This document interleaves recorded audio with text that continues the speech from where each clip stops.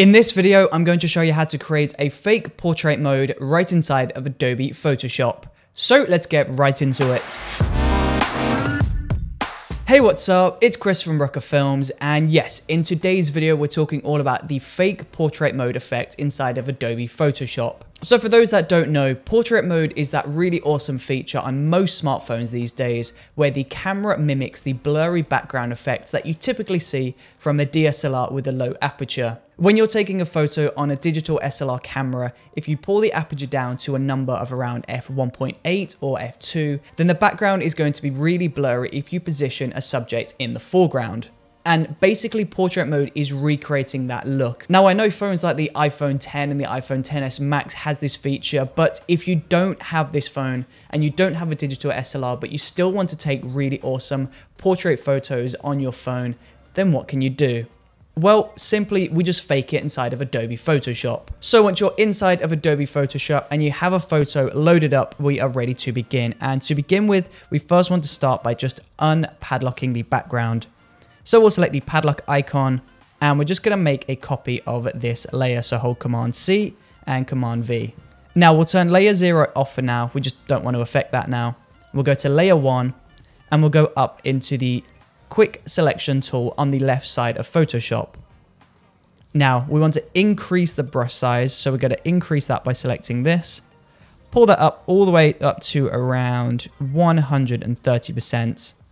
And now you just want to go ahead and you just want to draw within the subject. So as you can see, I'm in the foreground, I'm holding my camera, and I'm just going to draw a mask around myself. Now don't worry too much if you go over the edges, we can go ahead and correct that in a short while. Just try and get all of the subject within that mask. Now, that looks really good.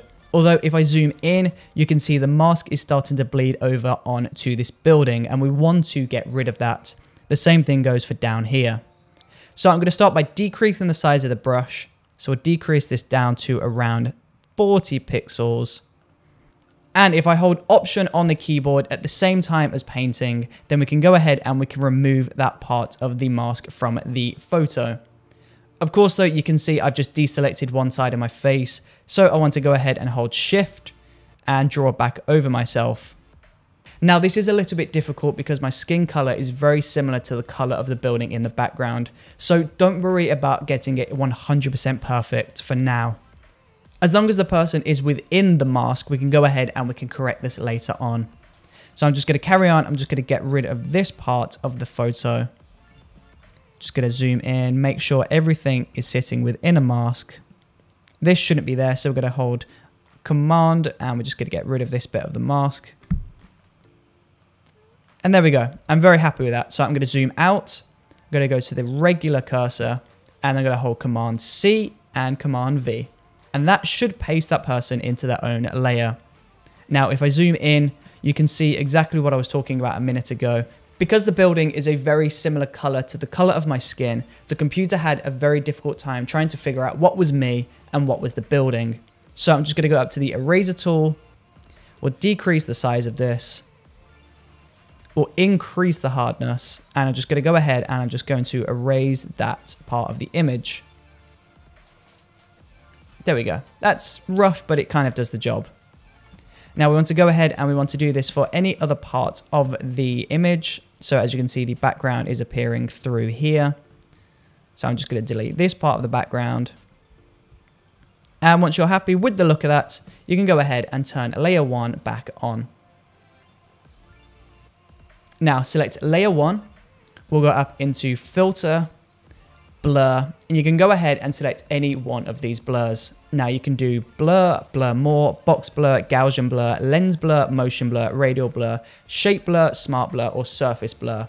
For this, I'm going to really try and recreate that classic bokeh look. So I'm going to go ahead and select lens blur.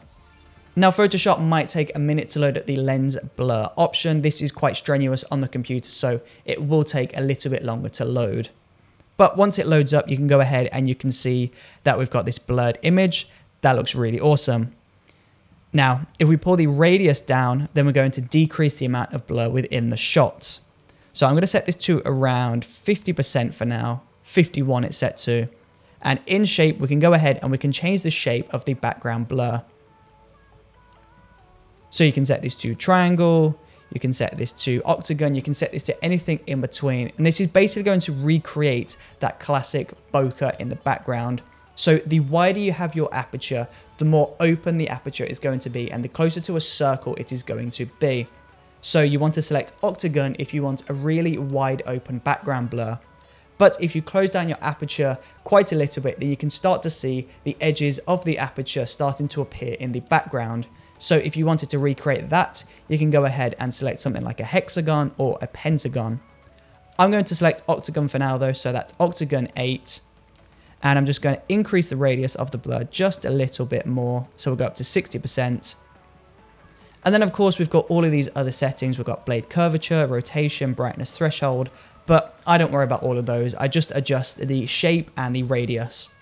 So once you're happy with the look of that, we'll press OK.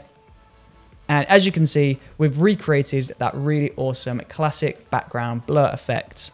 However, if I zoom in just a little bit, so I zoom into one of these edges, you can see because we've got this layer on top of the blur, we've got this really weird outline around the subject that doesn't look too great.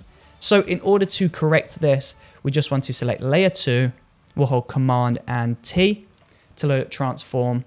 Hold shift on your keyboard. You really want to hold shift, otherwise it's going to just do all sorts of things like this. So you want to hold shift, and we're just going to increase the scale just a little bit. We'll increase it both sides. And there you go. That looks really awesome. Of course, though, if that background blur is a little bit too intense, you can just go to layer 1. You can pull the opacity down a little bit, and you can turn on the original background layer, so layer 0. And as you can see, if we pull it all the way down to 0, we've got no blur. All the way up to 100, we've got the original blur. So feel free to select a number that works for you. And there you go. That is how you do the fake portrait mode effect right inside of Adobe Photoshop. So the next time you're on a photo shoot and you really want to get a blurry background, but you don't have the equipment with you, don't worry, you can always fake it in the edit. That's not a problem. If you enjoyed watching this video, or if you feel like you learned something today, then please do consider subscribing. Check out the previous video. And of course, I will see you tomorrow for another brand new video. See you there.